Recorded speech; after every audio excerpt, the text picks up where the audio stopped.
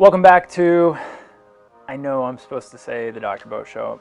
I don't think this is going to work as a Dr. Bo Show. I think this needs to be called Farm TV, which was an option. I apologize to people that think it should be called the Dr. Bo Show. Maybe we'll have a coup and we'll revisit it. The reason I'm changing it is I'm going to make this episode bi-weekly, or the show bi-weekly, which also correlates with our newsletter called the Farmer's Almanac, which you can subscribe to on chirofarm.com. That way I can use the show to talk about all the things that I'm doing and reading and watching, and then I can go put all the links and send it out to everybody in a newsletter, so we have a lot of information come out to people in two different avenues. And I don't know if the Dr. Bo Show just fits.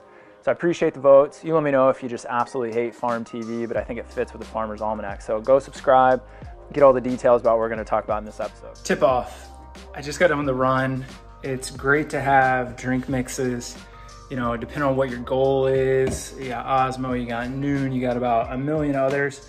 But sometimes it's good to just have some lemon and lime, natural electrolytes, a little bit of sugar, and some kind of salt, right?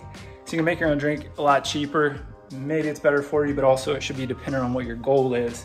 I don't think you're gonna run an ultra marathon off of lemon lime water with a dash of salt. First, we have an update. So this week, we're back in the clinic, very limited hours. So by the time you watch this, we'll only be in the clinic Wednesday, April 15th from 7 to 10 a.m. And then the 17th, we're gonna, on Friday, be in there from 8 to 12 p.m.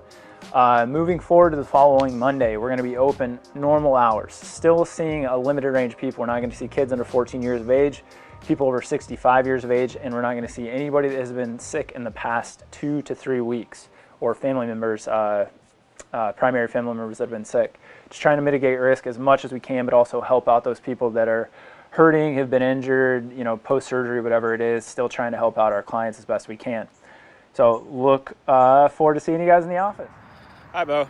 So my question is about the two breathing techniques taught in the Oxygen Advantage and Brian McKenzie's courses and content. They both focus on CO2 tolerance, but the breathing practices and some of the tests you use are a little bit different. So how would you compare or contrast them? Is there one that you prescribe to more? And if you use both, which I'm pretty sure you do, how do you integrate those into your training and kind of for what purposes, and kind of how do you use them to complement each other? Thank you. That was a great question that Sam put out there. And just like a lot of things in the training and performance world, breathing could be, you know, reduced down to very simplistic explanations, or it could be, you know, taken into a day-long lecture like an Art of Breath seminar. All I want to say here is, in Sam's original question, he asked about like the Oxygen Advantage techniques that Patrick McKeown writes about, which are really popularized methods of the Buteyko method. And then a lot of the things that Brian McKenzie talks about in you know, his social media and his classes called the Art of Breath. This is how I look at it, and this is as simple as I think I can put it. The Oxygen Advantage, yeah, talks a lot about increasing CO2 tolerance and this idea that people are chronic hyperventilators and that's breathing too much and too often. And we see drills like breathe light to breathe right and reduce volume breathing and things like this. Think of the Oxygen Advantage as working on posture by working on posture, being aware of it and trying to train it. I think that has some effect for sure, right? If I am sitting slouched and I think about sitting up straight, I'm changing something. But is that the best method? I don't know. You know, I'll still have people tape their kids' mouth shut if they're, you know, sleeping like a zombie and catching flies. I'll close my daughter's mouth if I see her doing that. So there's some of those things that hold true across the board that both Patrick and Brian, I'm not going to speak for them, would probably agree on. Where I see some of the stuff that the Art of Breath people are doing that's a little bit different is it's like weightlifting to me. So we do a rehab drill, we do a deadlift, we do sprints to create some change, and that change over time could have a result. Like, for example, let's say I'm focusing on my posture. Well, I could also go do some planks, some deadlifts, some squats, and I'm working on postural stability, and therefore I have better posture. When we see some of the extreme breath hold work and these the testing measures that are used, like Sam brought up, like the BOLT test, the blood oxygen level test that's popularized in Patrick McCown's book, versus like the max exhale hold test that Brian McKenzie used. We're still looking at utilizing the available oxygen in your blood. It's just at what degree, right? So the extremes. It's no different to me than if I look at an FMS on somebody versus like an FCS, like a fundamental capacity screen. One, I'm looking at movement, which is the bare bones to be able to do the capacity part. Capacity is looking at power output and be able to drive power and speed and things like that. So I just think it's different sides of the exact same spectrum. I don't think it's actually coming at it two different ways. I think they're divergent for sure. Hope that answers your questions. As always, I love getting video questions, so you can send an email. You can DM me with a video question, please do, and I'll try to answer it on here as best I can. Research. So this is a somewhat interesting article.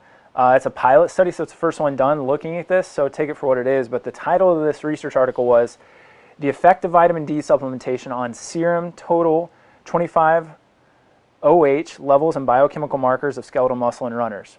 Now, what is this looking at? This is looking at if vitamin D supplementation in endurance runners decreased three things: pro-inflammatory cytokines, tumor necrosis factor alpha, and creatine kinase post-run. And it did, all three of them. It had a somewhat marked decrease, a 0.03 p-value, which is decent. But like I said, small sample size, pilot study, does that mean anything? That's the big deal here. When we're reading research, we need to say, oh man, it had decreased effects on all these pro-inflammatory agents. Well, exercising creates inflammation. It's a catabolic experience to then create adaptation or anabolism, a chance to have supercompensation on the back end. So what we want to ask is it beneficial to decrease those things?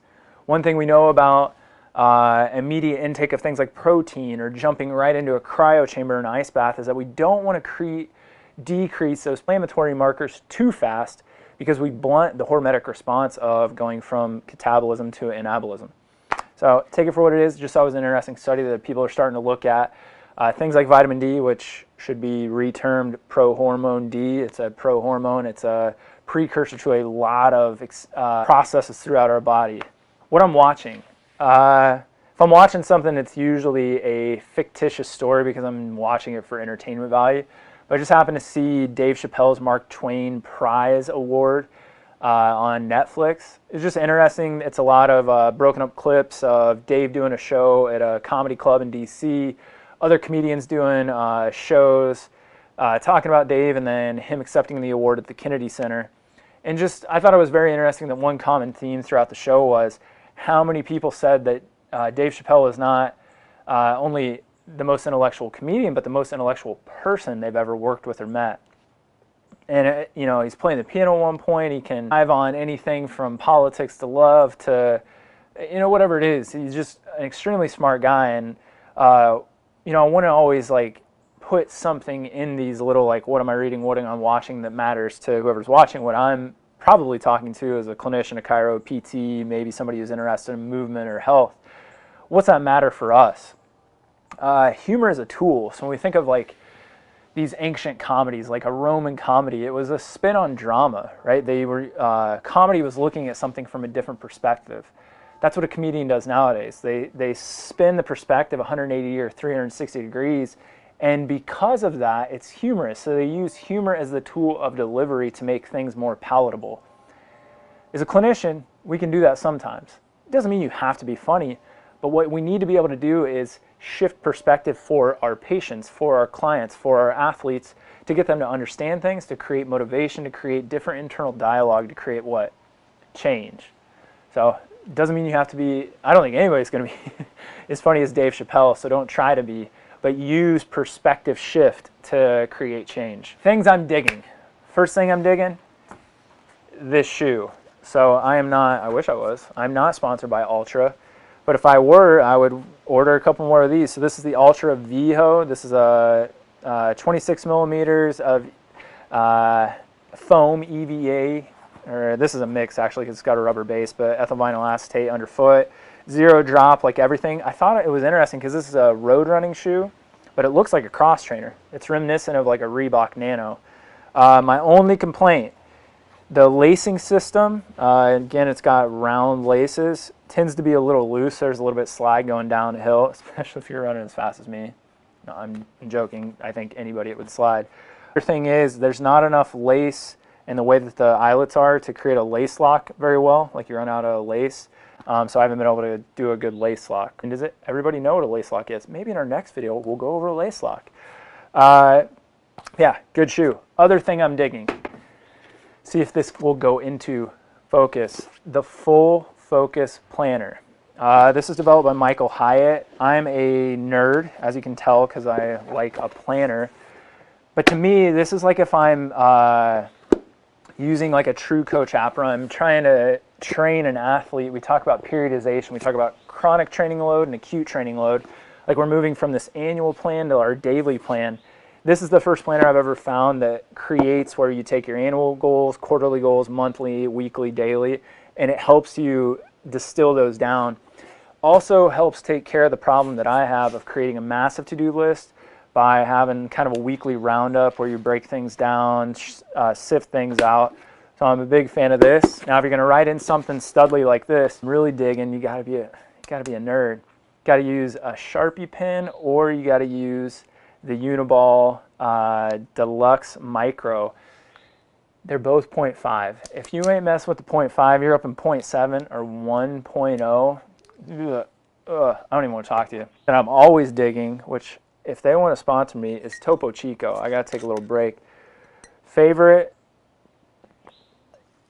carbonated water out there. Delicious. Put a little lime in it. Whoo! What am I reading? I'm always reading a lot of things, and I read in paper format using a Kindle reader and also using my iPad so I can create notes on the fly. That's one thing I guess if I'm digging something else, it's a Kindle, because you can underline, you can go back, look at your notes very easily. It makes it a lot easier than then going back and reviewing, highlighting, and trying to find all that stuff. First book I'm reading, Atomic Habits by James Clear.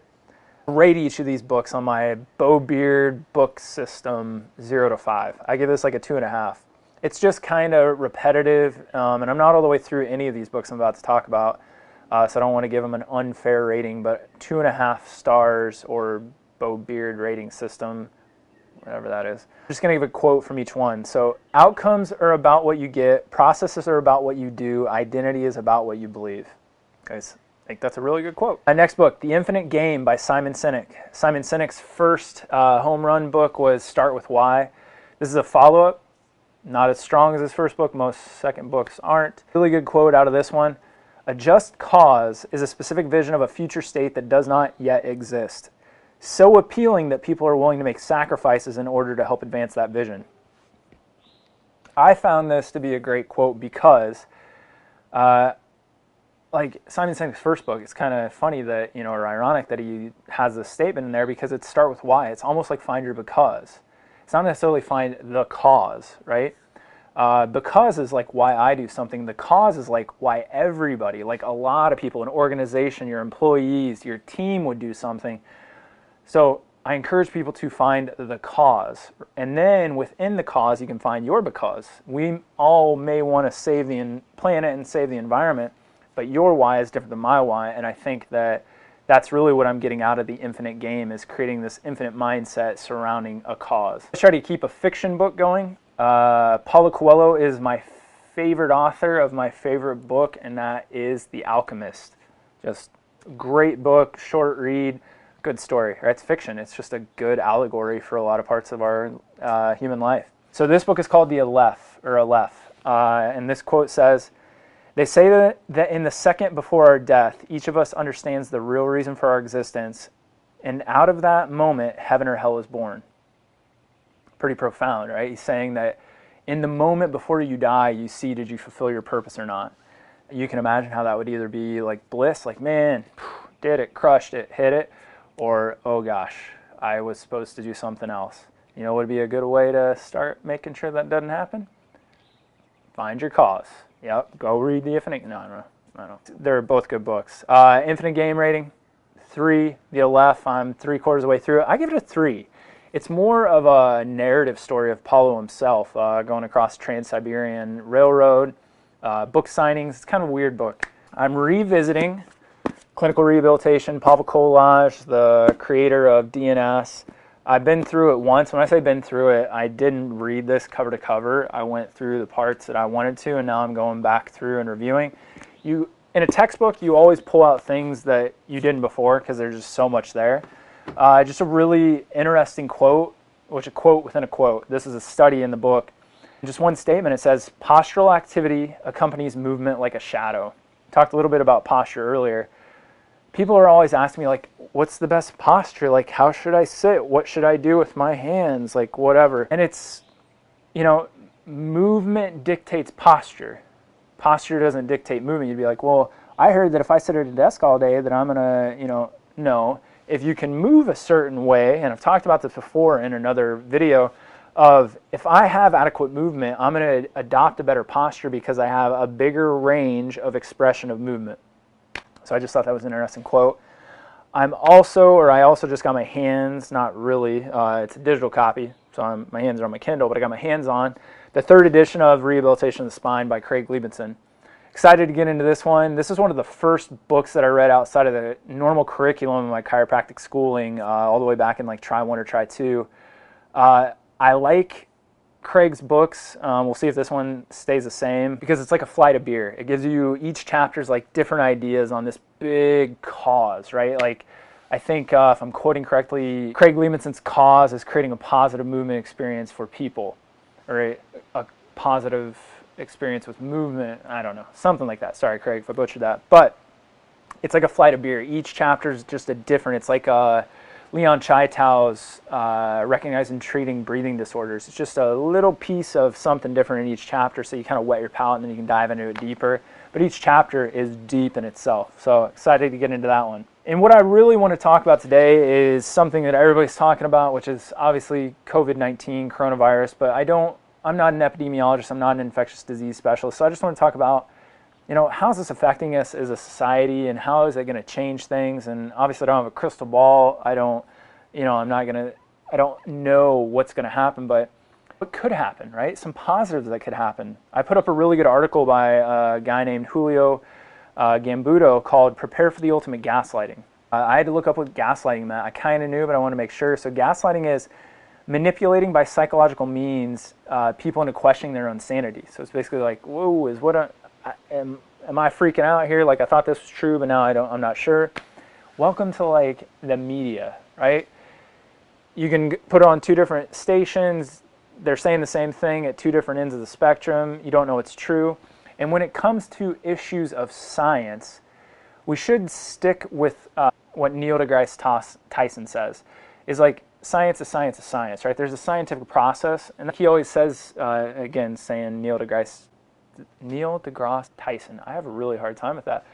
Always says he doesn't debate because there is no debate with science, right? There's postulations, hypothesis, but then they need to be studied through the scientific process. And what you see is that there's just a bunch of conjecture and debate about this whole thing. And what we need to realize is that the one thing that is certain that this author of this article talks about is that we're getting what he calls the great pause. We're getting a time for great reflection, right? To look inside of ourselves and kind of say, is the world going to change? Am I going to change with it? Am I going to change regardless of if the world changes, societally, economically, government, whatever it is? Are you going to make change based on this? And me coming from a healthcare practitioner standpoint, hopefully we realize that one of the best ways to ward off things like this is just being healthy and taking your health in your own hands and not allowing the bureaucracy or the healthcare system to be your savior, because what we're finding out is sometimes it's not, and most often it's not. And it's going to be up to you, right? So if it's up to you, what do you need? You need good information. You need unbiased information. You need to understand things. You need to understand how your body works. That's what I'm trying to do through this show. I'll leave you with 2 more quotes along that vein. Henry David Thoreau, not until we are lost do we begin to understand ourselves. I think we're all a bit lost right now. Things are just wacky. But that gives us, like I said, a time to sit back and like look at things, like we said earlier, from a different perspective. Aldous Huxley said, facts do not cease to exist because they are ignored. Science is science is science. Last thing before I wrap it up here, Earth Day is next Wednesday. Yeah. I'm going to challenge everybody for Earth Day to go out on a run, a hike, a jog, a walk, a jog, whatever it is. Pick up trash. Take a trash bag, take a backpack, take a fanny pack, whatever it is. Pick up trash, take a picture of it, post it on your social media, maybe tag me in it, whatever. Come up with some fancy hashtag, I don't know, trash tag, hashtag, I don't know, whatever it is, whatever, right? Pick up some trash, take a picture of it, it's Earth Day. Clean up the planet. As always, I really appreciate you guys watching. If you have questions, send them to me in video form, drbobeard@gmail.com, @drbobeard on social media. I hope you learned something today that makes you better than before.